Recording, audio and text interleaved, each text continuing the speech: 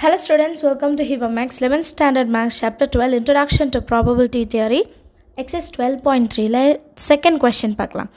If A and B are two events such that P of A union B வந்து 0.7, P of A intersection B வந்து 0.2, P of B வந்து 0.5, then show that A and B are independent.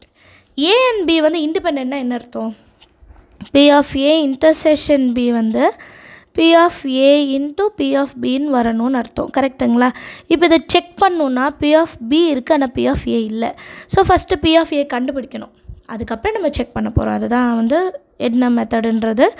சொல்யூஷனில் P of A union B எவ்வளோ கொடுத்துருக்காங்கன்னா 0.7, P of B எவ்வளோ கொடுத்துருக்காங்கன்னா 0.5, P of A intersection B எவ்வளோ கொடுத்துருக்காங்கன்னா 0.2.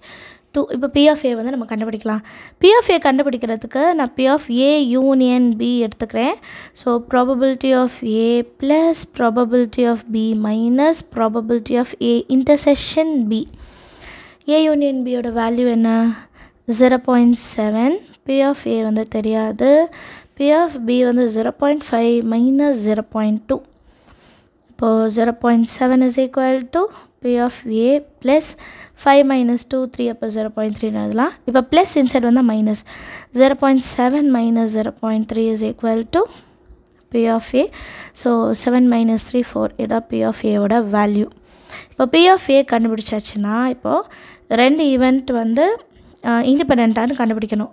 So அதுக்கு கண்டிஷன் என்ன அப்படின்னா, to prove A and B are independent, நம்ம என்ன பண்ணணும்? P of A intersection B is equal to P of A into P of B வந்து ட்ரூன்னு காமிக்கணும். சரிங்களா? இப்போ P of A intersection B ஓட வேல்யூ என்ன கொடுத்துருக்காங்க? 0.2. that is equal to P of A ஓட வேல்யூ என்ன? 0.4 into P of B ஓட வேல்யூ என்னது? 0.5. இப்போது இதை மல்டிபிள் பண்ணும்.